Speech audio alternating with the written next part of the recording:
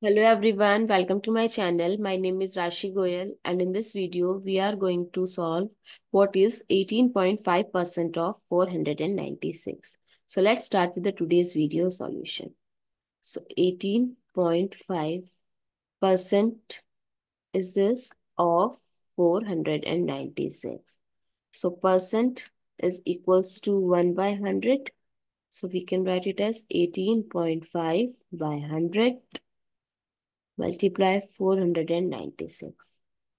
Now to remove this decimal, I am going to multiply with 10 in numerator as well as in denominator. So it becomes 185 by 1000 times 496.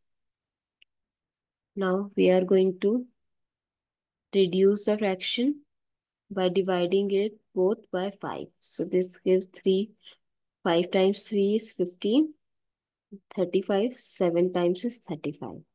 5 times 2 is 100. 200.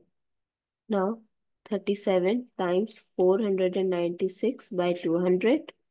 I'm going to reduce this by 2. So this gives us 100. 2 times 2 is 4. 2 times 4 is 8. 16. So what is left? 37 times 248 by 100. We can furthermore divide, but if it's easy, if there is a 10, 100 or 1000 in numerator, you can simply multiply the numerator and then put the decimal according to the number of zeros in denominator. So we'll multiply numerator.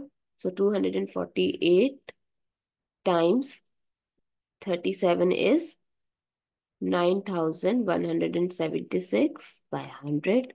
Now we are going to put decimal depending upon the number of zeros in denominator. Put the decimal before the digits. So there are 2 zeros. So we'll put decimal before 2 digits from the end.